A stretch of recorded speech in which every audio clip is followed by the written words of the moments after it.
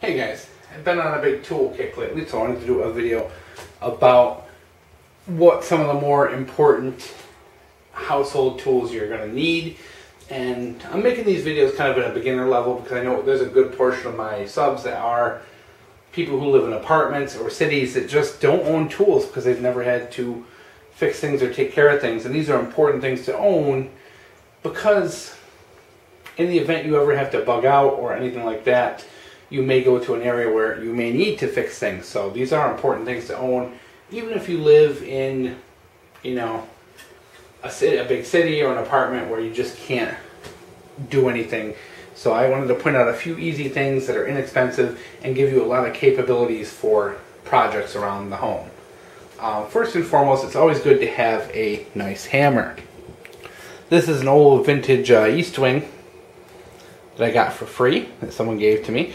It's I think 24 ounces in there. It's a heavier hammer, which is really important. I'm not a hammer geek, so I don't know my hammers as to what type it is or anything like that, but it's always good to have a smaller light hammer for small jobs, doing things like putting in little brad nails and hanging up molding and things like that, and a heavier hammer for actual kind of construction jobs. As you know, you get out there with one of those little teeny tiny hammers and you're trying to drive big nails with that, you're going to tire yourself out very, very quick. So it's good to have a heavy hammer to let that weight do the work. I know a lot of people get intimidated by the heavier hammer and go with those smaller ones, the $5, Walmart specials. But it's not always the best. It's good for household small things, but any kind of construction, you really want a full-sized hammer. That extra weight is really going to make the job easier on you, believe it or not. Of course, you're going to want a decent screwdriver set. Now, a lot of people tend to buy those multi-purpose all-in-one screwdrivers. Yes, they're great. I think I have a million of them, but nothing beats an individual screwdriver. For tough jobs, you don't have to worry about things stripping out, you don't have to worry about losing bits. It's really important to have a good screwdriver set. And don't be fooled, those dollar store ones, the cheap department store ones, they'll get the job done, but you really, if you're going to abuse a screwdriver for your entire life, you want to spend a little extra money and get something better than these Craftsman here. The Craftsman used to be decent screwdrivers back in the day, but this one, these are actually made in the USA. I've had these long enough. I think the Craftsman doesn't make most of this in the USA anymore. I think they've exported most of this stuff to China now, but making sure you have a good quality product and not some cheap Chinese-made garbage that's just going to bend or chip on you. So spend a little extra money, get yourself something good. It's okay if you have those 4-in-1 screwdriver bits or 52-in-1. Those are fine, they're great, they have their purpose, but when it comes down to it, if I'm going to be using this screwdriver for a big project because the power's out, I want a good one, not some little wiggly bit one. Wrecking bar. Probably one of the most important tools you're going to have for any major construction project because you're going to have tear down. This is not only going to help remove screws, but take things apart. Very, very handy tool. I use this around the house a lot. It's a very handy tool, and they're very inexpensive. You can get these for a couple dollars.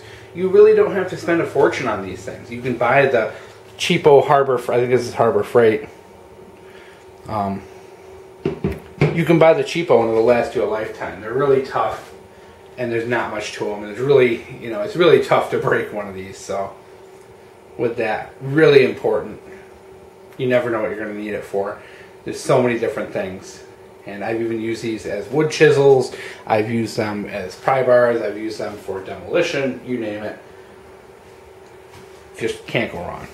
Next, tape measure. I'd be surprised how many people don't have a tape measure, or the ones they do have are junky. Now, you don't need to spend a lot on a tape measure. I know there's people out there who buy very, very high-end, $30, $40 tape measures.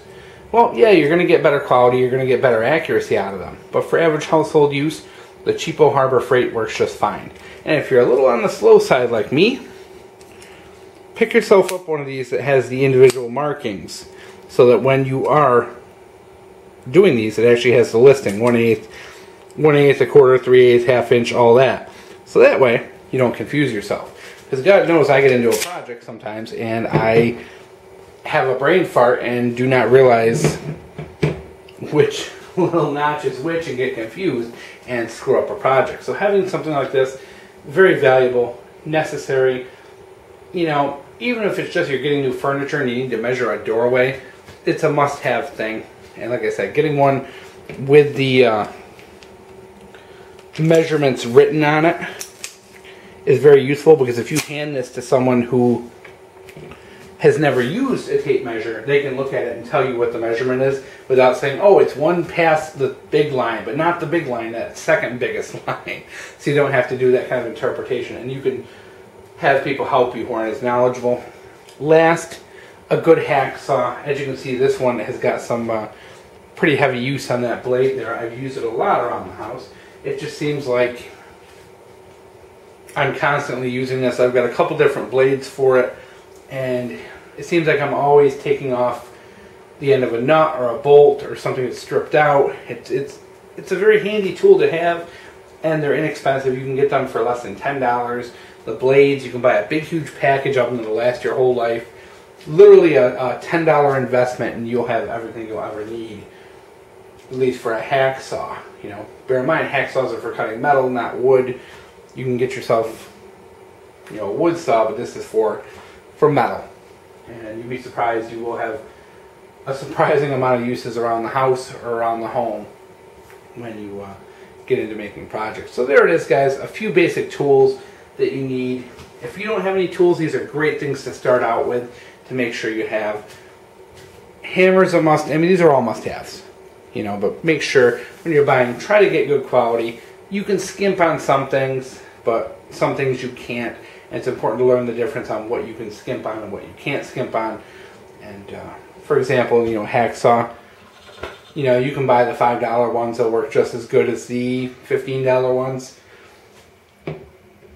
You know, wrecking bar, same thing. So there it is, guys. Simple, easy tools for those guys who are city dwellers or apartment dwellers.